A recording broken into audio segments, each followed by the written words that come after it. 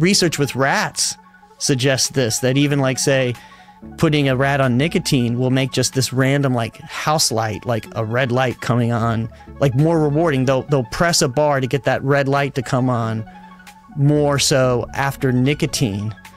Not because the light signals the delivery of nicotine, just because just seeing a red light is cooler when you're on nicotine.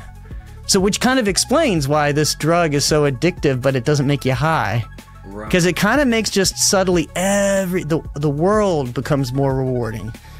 You know, people are kind of opens aperture a little bit. Yes. And everything else becomes a little tuned in. And it's working through that acetylcholine system, which has a big role in focus.